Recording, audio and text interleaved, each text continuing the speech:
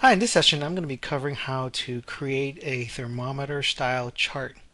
So what a thermometer style chart really basically does is it shows where any actual figures are compared to a target.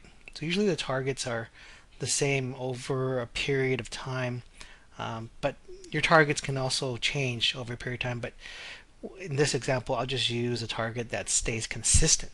So this is what a thermometer style chart would look like. We've got uh, one bar that is thinner than the other bar, and this would basically shoot up if it's over the target, and it'll be with under the bar line if it's uh, below the target. So let's go ahead and see how we do this. What I'm going to do is just go ahead and delete this chart, and we'll just recreate it from scratch. So what we need to do is just select the data that we've got that we're going to make the chart with, and this is in Excel 2007. Go into the tab here and insert just a plain no vanilla 2D column chart. Now we've got our column chart here, and just a couple things we just need to customize.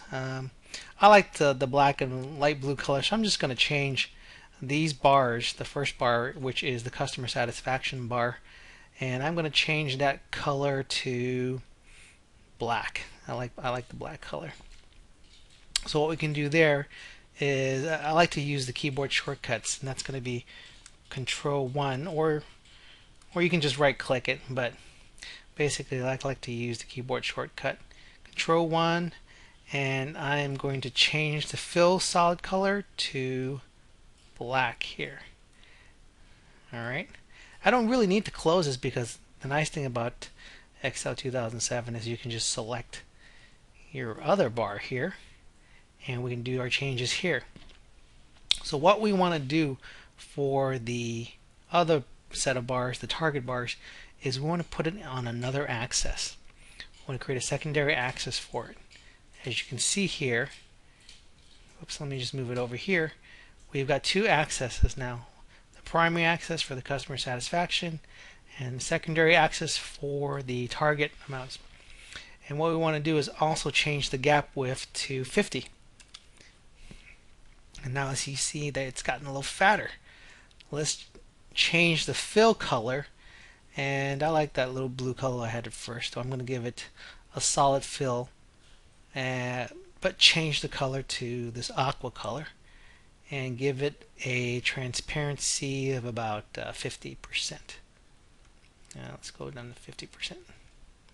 As you can see here, it shows the target bars and the customer satisfaction bars. But let me go ahead and close this. But you can see that we've got some areas here where the customer sat is higher than the target.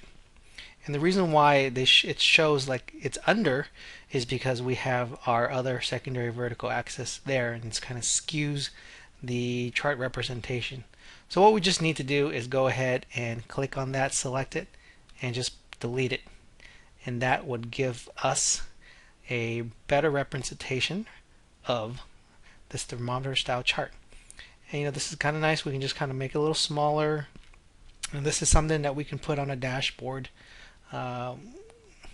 If making it that small does not make it look too good, you can always adjust the size, the font size of your X and Y axis. So that's a little simple, brief overview of how to create a thermometer style chart. Hope that helps. Thanks for watching.